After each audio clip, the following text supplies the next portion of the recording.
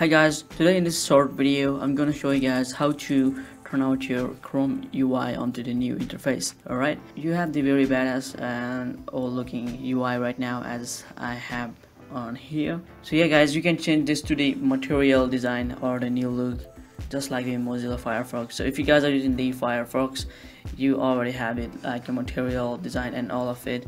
But on the Chrome, it just launched like on 2 months ago, and I've been using this for a lot of time and it have no any kind of issue at all. So I recommend you guys to turn that on onto your Chrome browser. So to do that, you guys need to go to the Chrome flag first.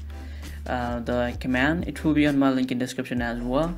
Just copy and paste this onto your browser address bar, and now from here on the search flag, you want to search for the UI layout. From here you want to change the default to the refresh, okay? Or if you guys do have the touchpad laptop or touchable laptop, then you want to set this onto the touchable refresh. So guys, as I'm using the desktop right now, I need to put this onto the refresh, and you should relaunch your Chrome right now. And well, there we go guys, you get the fully material design of the Chrome new UI. So you can do everything that you want here. You can see the bookmarks has been really small, more than the last time, and you can open any kind of website that you want like YouTube and check that out guys. So just like that, okay?